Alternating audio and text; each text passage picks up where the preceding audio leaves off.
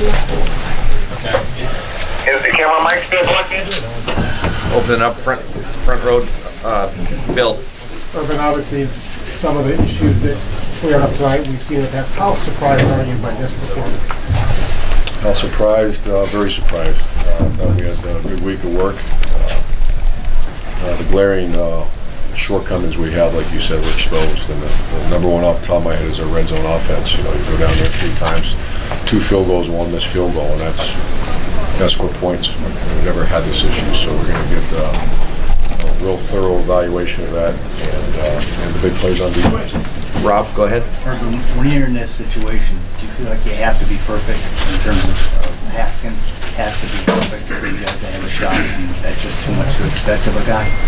No, not at all. It's just when I look up the board, I see the rushing yardage again, and we just got to get something going. You can't just throw for 400 yards and then that's worked a few times, but down the stretch here, we got to get some run. So you can't be dependent on him, obviously. Obviously not.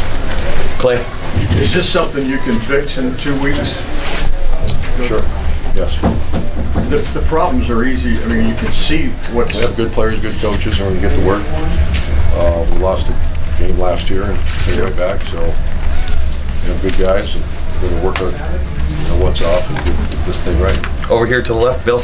Urban, you mentioned these issues have been persistent throughout the year, and you just touched on it there, but why is this staff capable of getting things fixed when you've had 7 games to this point and there doesn't seem to be any progress made in the areas you're struggling? That's a good question. We're 7-1, and the objective is to get to be 8-1 and find a way to get these things fixed in the bye. We got to get some guys healthy. We're on fumes in the back end of our defense right now, so we got to get some guys healthy. And there are a lot of teams who run the ball out of the shotgun. Why is it such an issue for this team? If it was that easy, one sentence answer, I'd give it to you, but it's not that easy to answer, so we're going to work real hard to get it fixed. Austin? Urban, you've been up front the last couple of weeks that you didn't think that the depth was where you wanted it, that the running game wasn't coming along. Did you think that something like this was looming or coming around the corner for you guys? No, I thought we were going to come out here and play our tails off, and I think we had opportunities to get right back in it, and every time you thought we were going to swing and get back in it, you didn't score in the red zone, you have a turnover, or we give up a big hit. Tim? Yeah, Urban, is there a sense that some things need to be sort of blown up in the next 2 weeks by you guys, or some things that need some drastic change? I mean, what's just your thought as you leave here? I mean, obviously, run defense, like you said, gave up a couple of big pops again. The pass defense did too, and then the run game's not there. Just what's just that thought? I don't know if it's blowing up. Once again, we're 7-1. Yeah. We got to get the chance to be 8-1. That's the only focus, but there's some serious shortcomings right now we got to get fixed. Ari? Urban, you talk about how you're constantly assessing things and as a never-ending process. How much do you have to assess your coaching staff, and can you evaluate the job they did in getting this team prepared for this game? That's part of this whole week, and I do love our coaching staff, and I want to make sure we're going to have a lot of work get done this week. Doug? Urban, have there been times during your career when you've made drastic changes in scheme or the way you're attacking teams in the middle of the year?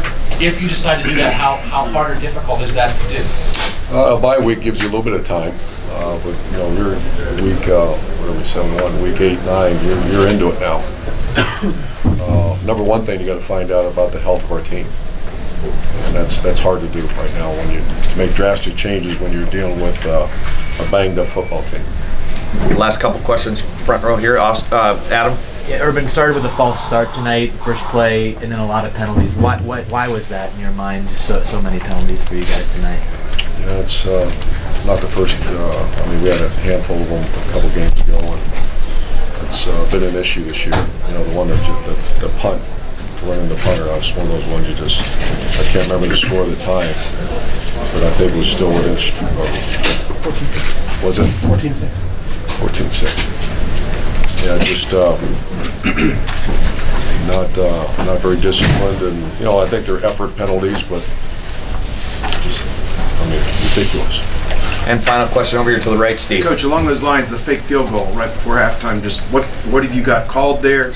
What didn't get executed? And I don't know if you guys were down at halftime because of that emotionally, but that put you in a big hole down 11 when they scored right after it. Yeah, what was the score when they It was 7-3 when they were lining up, so they were going to be up 10-3. Yeah, I think we just missed a field goal, right? Yeah, may have been at your end, Yeah, that was, you know, obviously we had a little bit of a tendency there. And, they executed and we did not, so those are all part of things I got to evaluate. Great. Coach, thank you very much. Folks, just hang here. We'll